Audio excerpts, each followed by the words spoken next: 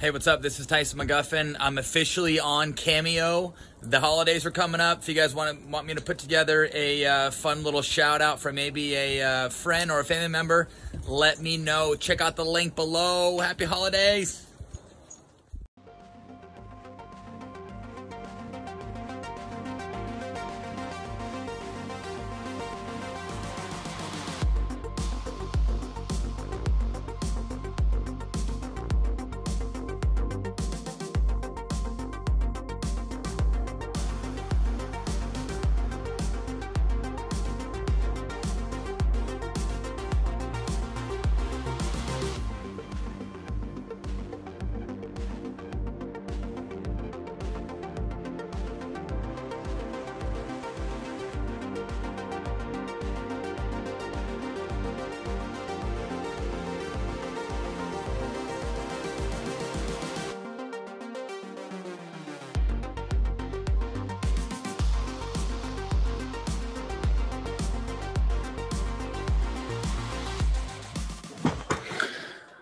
What's going on? My name is Tyson McGuffin. Welcome to the McGuffin Show.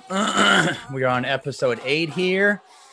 Want to thank all the viewers for tuning in each week. We're getting lots of good feedback. If you guys have any questions pertaining to the podcast, you can either send me a DM on Instagram or a DM on Facebook and ask me anything you want, or if you guys want anything new talked about on the podcast, we can obviously do that. Know that, we're always, looking to talk about tournament results, anything teaching related, family stuff, sports, kind of anything like that. So if there's any hot topic that you're wanting to be more educated about pertaining to pickleball, please let us know. Want to thank all of our sponsors this week. Want to thank you guys for all your continued support. So I'm gonna dive right in here. Just spent a couple weeks in Punta Gorda, Florida. Ended up teaching 3 2-day camps. First camp, we just had 8. The last 2 2-day camps, we had 16 for both. So Kyle McKenzie and I tackled those babies. Kyle will not be on the episode today, but he will be on episode 9. And hopefully after that, we will make him that much more consistent and get him on here every week. But anyhow, so yeah, good 2 weeks in Punta Gorda. It's kind of some crummy weather, leaving Coeur d'Alene. I was hoping for some sunshine. We got a little bit of sunshine, but I'm not going to lie. It was pretty cold during the tournament. It was pretty cold the week after the tournament. It was like waking up in the 40s. It's blowing 20, 30 miles an hour. Playing conditions. It was not great. Ball's pretty cold. Ball's moving pretty fast. And down there in Florida, it's not true wind, it's kind of blowing every way and tough to get a really good read or tough to get a really good sense on what way the wind's going and trying to adjust your game to that. But, I always tell people, if you can freaking win in Florida, you are one tough individual, because it takes a select skill set to be able to produce a level that is good enough to be winning tournaments in Florida. I think Simone, Ben, or just anybody who trains in Florida, you're at a huge advantage. And obviously you're at a huge advantage when it comes to the U.S. Open. It's a tough tournament to win. I've been fortunate enough to win the U.S. Open back in 2018, back in 2019, in 2018 and 2019.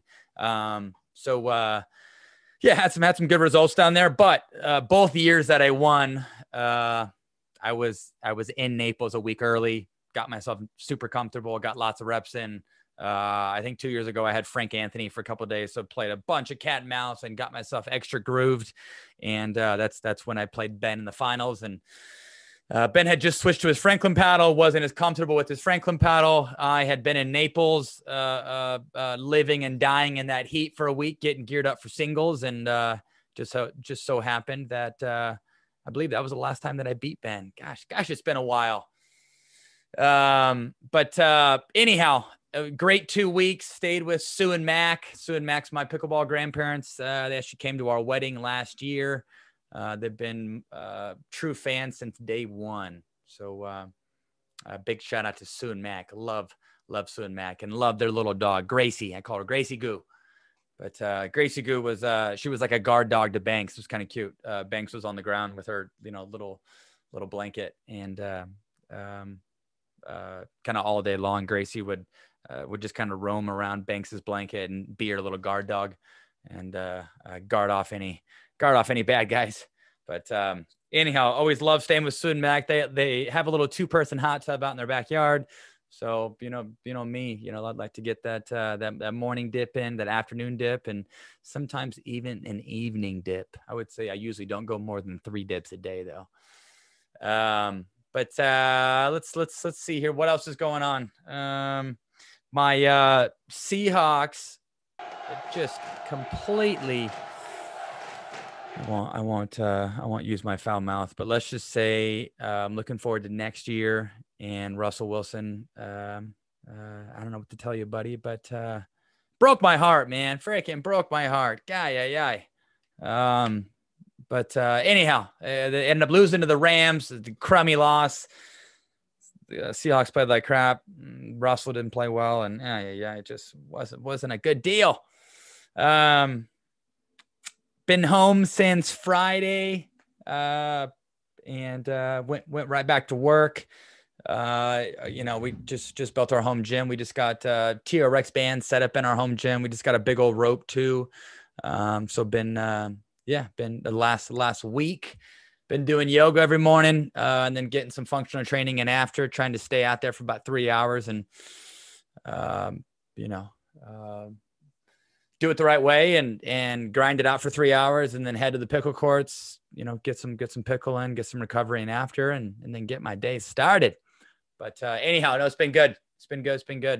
Getting some good workouts in and getting some good sessions in the mornings with, Kyle and Matt Goebel and Leia and Rafa and the whole gang. So it's nice to have some people to kind of filter through. So Camp Corner, obviously ran 3 2-day camps there in Punta Gorda. It was all good. Our next camp coming up is partnered in with PPA. So if you guys are playing the PPA tournament, in Phoenix, it's at a new location. It's not in Mesa anymore. It's at the JW Marriott there in Phoenix. If you guys are playing that tournament on that Monday, Tuesday after we are running a level specific 2-day camp, you guys can sign up for 1 day, you can sign up for both days. If you want to sign up as a couple, maybe your hubby takes the first day. The first day is building a soft game. Maybe you want to work on weapons, or maybe you want to work on your offense. So day 2 is building weapons. We are differentiating ourselves from other camp companies and kind of going the route of the very first day. It's a 6-hour session, but it's all about playing soft. So we introduce dinking at the line, dinking cross court, 3rd ball drops, 5th ball drops, how to be efficient with your scrambling in the transition zone. How to play good defense, kind of when you're in that transition zone, and how to bail yourself out of deep water. Working on like defensive tactics, and then also introducing that block volley. So first day is all about soft. And then day 2, we kind of go about it the McGuffin way, introduce the serve, introduce the drive, introduce the forehand speed up, introduce all types of speed ups from the kitchen line, talk about punch volley, roll volley, get into doubles tactics. Something I did not mention on day 1. Day 1, the first hour of the camp, we do a little 5-minute raw video.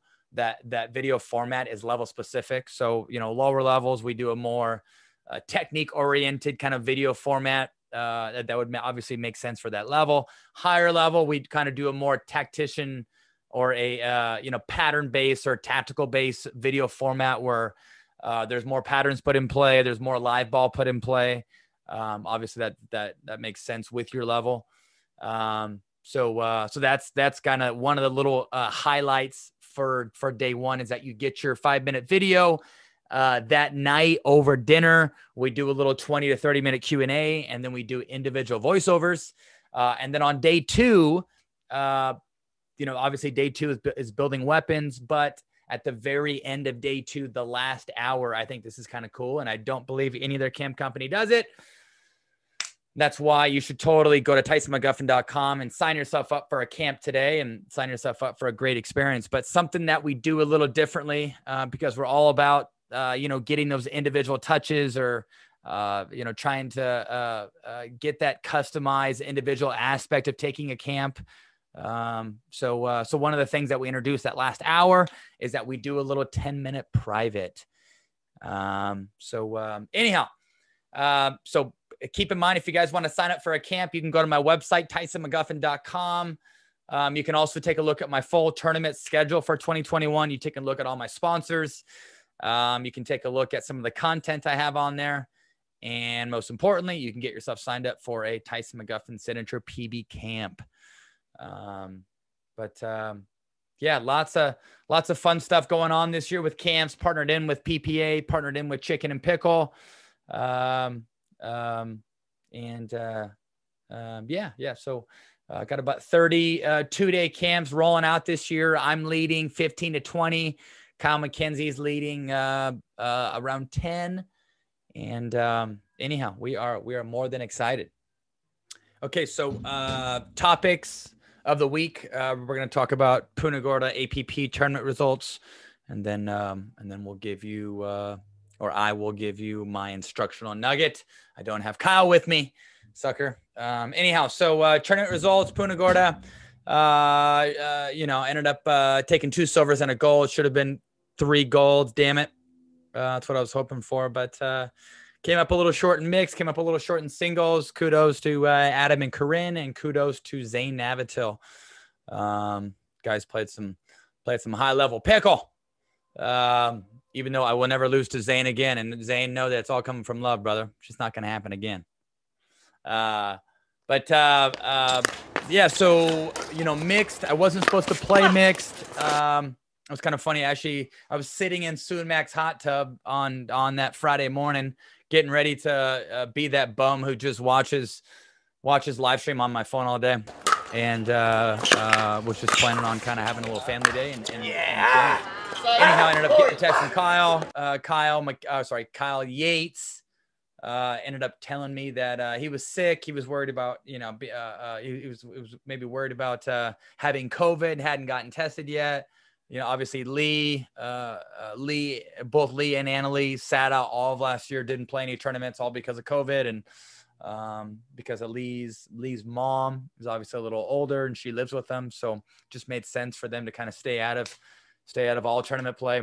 Anyhow, so with all those circumstances, with all that kind of taking place, Kyle made the right move. Ended up going to get a COVID test on that Friday. Told me to get my ass up and out of the hot tub and showered and to the tournament venue. So anyhow, I had the pleasure of playing with Lee Waters. It actually kind of worked out pretty well because I'm playing with Lee and Annalie pretty much all year.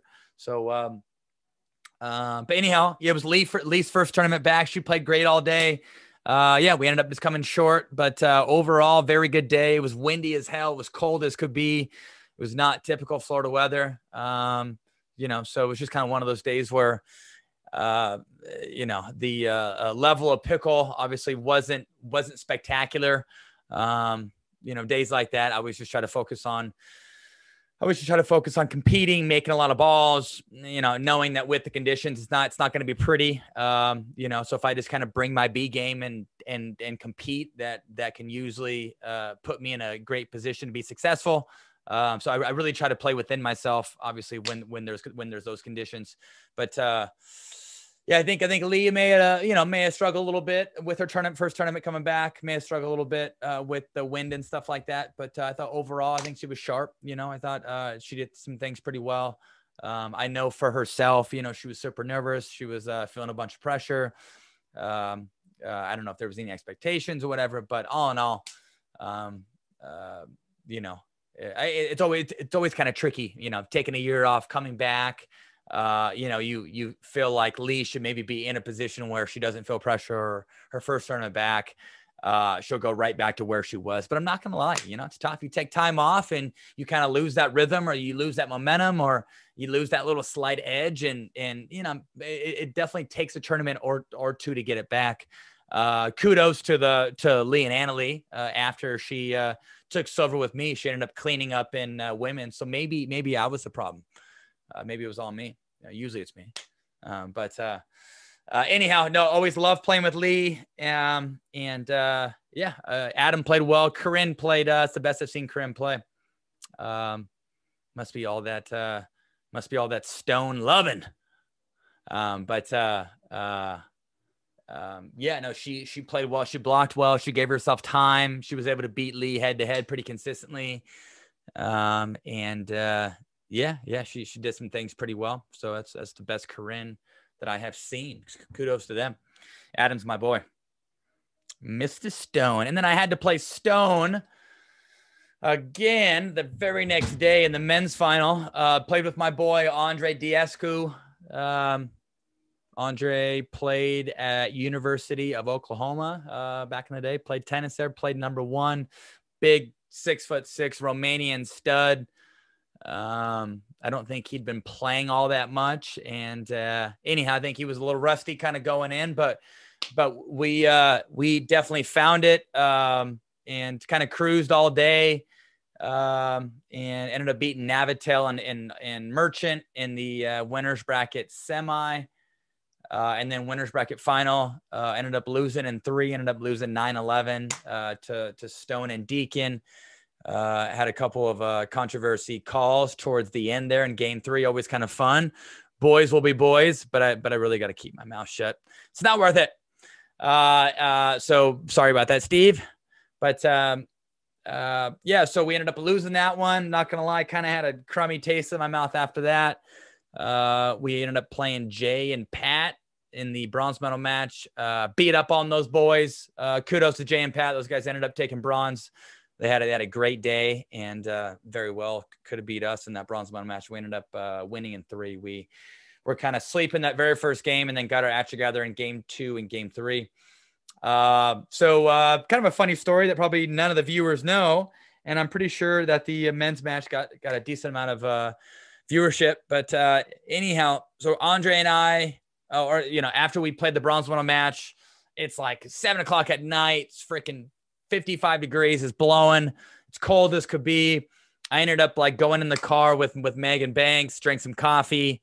And we're like, we had like 15 minutes kind of getting geared up for our final when we're trying to squeeze it in. I ended up calling Andre. Andre's in his car. He's in full body cramps and he's shaking. And I'm like, oh no, God, oh God. Steve's got a half broken ankle. Andre's cramping. It's a freaking circus. Anyhow, so I told Andre to swallow it down and that he'll be just fine. And that inner dog, if he lets that thing come out, he'll be just fine. Anyhow, Andre, I would say starting out was I think he had like 5 shirts on, 2 pairs of sweats on. So starting out, he was pretty wrapped up like a snowman in all these clothes. And I would say midway into game 1, ended up taking off all of his clothes, found himself. He didn't have a whole lot of gas left in the tank. So not going to lie, I ended up kind of taking over from that point. I did as much as I could to insert myself and take some pressure off of Andre.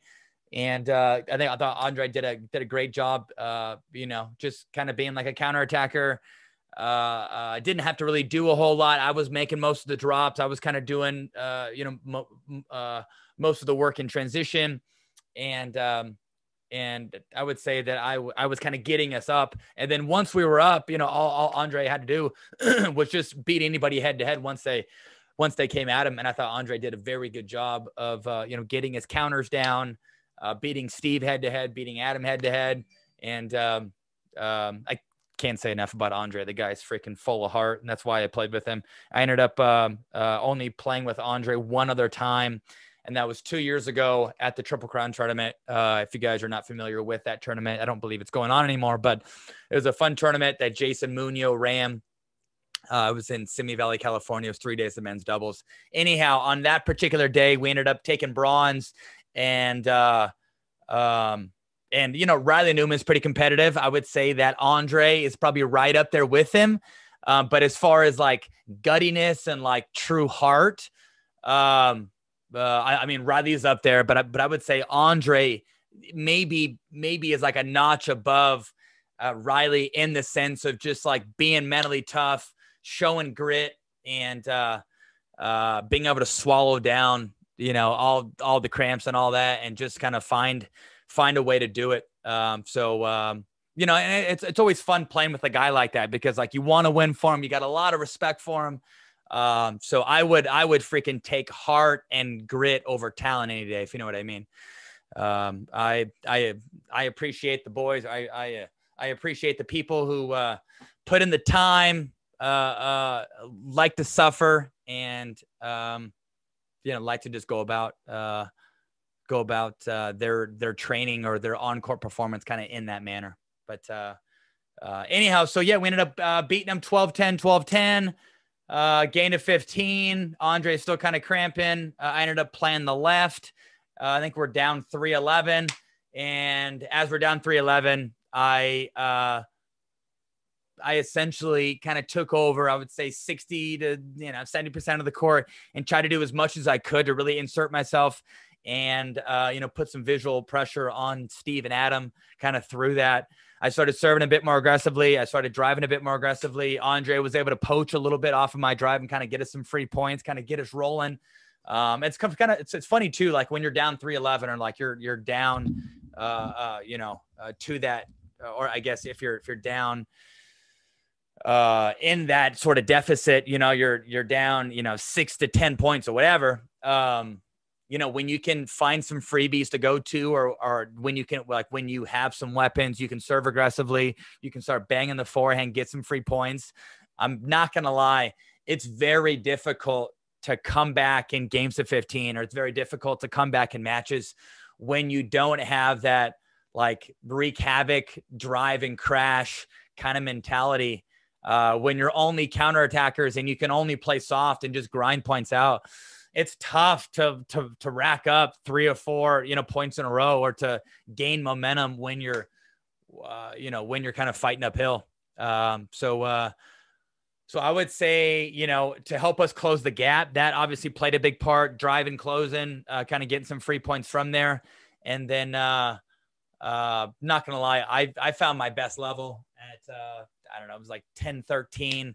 I ended up, in that particular moment, we're down 10-13. I'm not going to lie. The ball started to get a little bigger for me. The court started to get a little bigger. And it was just kind of one of those moments where I was able to lock in and told myself, hey, I'm going to be the guy. I'm going to take over. I know I can beat Adam head to head. I know I can beat Steve head to head. So kind of like a Michael Jordan quote, or like a Michael Jordan eagerness. I wanted the ball, right? I was all about taking the third, getting ourselves up, taking forehands in the middle, taking dinks in the middle. All in all, I just felt like it was my turn to kind of take over. And I think, yeah, with that willingness, with that eagerness, it allowed me to start dinking more aggressively, allowed me to start really getting more involved. And then from that, yeah, I was able to kind of ride that, build some confidence through that. And we ended up winning 15-13. So pretty cool. Woo! Love that. Love that. Love that. Never say never. Never say never. You can never count yourself out in this game. I'll tell you what. This game's a battle of matchups, and it's a roller coaster of momentum. I'm not gonna lie, but so men's good day. Next tournament I have coming up is World Pickleball Championships. I'm also playing with Andre, so super happy about that. Yeah, Andre's gonna get tuned up and ready, and I would put us back in that final. I'm hoping that we play. I don't know if it's Ben and Colin or Ben and Matt, but I am putting us back in that finals match. and should be a good weekend. So make sure you guys tune in to World Pickleball Championships. That's February 4th through the 8th. It's like a 4-day event. We have a team event. It's Team USA versus Team World. And then I believe it's 4 days after that. Thursday singles, Fridays gender doubles mixed, Saturdays some sort of doubles, and then Sunday is all the finals. So that Wednesday is the team event, singles, doubles, and then that last day essentially we just play all the finals. So make sure you guys tune into that. Let's see here. So singles, I'm going to throw some love out there to Ryan Sherry. He put on a 45-minute highlight reel. I am not going to throw any excuses out there, but one excuse, I didn't hear my freaking name called and ended up showing up to the court. Typical deal. Didn't get a warm-up. Next thing I know, Sherry is rolling me side to side. I'm down 7-0. And kudos to him. He played well. You know what's kind of funny? Kyle McKenzie told me this. I've lost to one paddle, Zane Navatil, Ryan Sherry, and Ben Johns. I've lost to one paddle, Franklin family. I've lost to one paddle in singles, and that is that stinking, gritty, poppy, good-looking Franklin paddle that Mr. Johns created. But I know. I can't believe that. Anyhow, I ended up losing to Sherry. Lost to Sherry in 3. I don't know how many stinking guys were in the draw, but I believe I ended up playing 8 or 9 matches. Lost to Sherry in the winners bracket quarters. After I lost that, I'm like, okay. So I will die before I lose again on these courts today. And ended up, battling all the way through, beat everybody in the back draw, beat Frank in the bronze medal match, played Zane in the finals, beat Zane 2-7, rolling in that gain of 15, thinking, hey, I just beat Zane 2-7. This is a cakewalk. Zane picked it up, started going for broke on the serve, started really banging the serve. I'm not going to lie. I'm pretty sure I whiffed definitely one, maybe even 2 returns. Comes to show how lively his serve was. But kudos to Zane. He played well. I mean, not only did he serve big, but he followed it up with a third ball drive or third ball drop and was able to kind of move me around from that. So kudos to him. The guy's a stud. Little wiry sucker. But okay, so let's go. Let's talk about the teaching nugget of the week. I'm gonna use Zane's serve as an example. Or I'm gonna use my serve as an example. If you can dictate off the serve, it can enhance your third ball. Or I always tell people, if you can do more in one category, it's gonna enhance something. For example, if you can drive your third ball to force your opponents to volley short, which will enhance your fifth. So essentially, think about this. If you're pretty consistent with your serve and you feel like, you could do more with it, you could place it a bit better, you could add more pace. There's nothing wrong with, looking to dictate a bit more on the serve, looking to get some more easy power, trying to really push the returner back, trying to get them on their heels. Over time, that can cause some inconsistency with the returner's return. That can cause some pressure with the returner's return where they could end up leaving it short. All in all, you can enhance your third, or you can look to dictate more with your third if you go for more on the serve. Obviously, this plays a much bigger role in singles, but I mean doubles too. I see Ben's being aggressive on the serve, Deckel's being aggressive on the serve, Zane Navatil's being aggressive on the serve. I think all these guys got it from me, but anyhow, so it just kind of seems like, to take a look at Simone, take a look at Catherine. We're starting to try to find a little gain out of the serve to enhance or to get some sort of benefit or some sort of advantage with their third. So, let's say the return is getting on you quick and the returner is just putting all this pressure on you because they're teeing off on returns. It's super deep. It's pushing your back.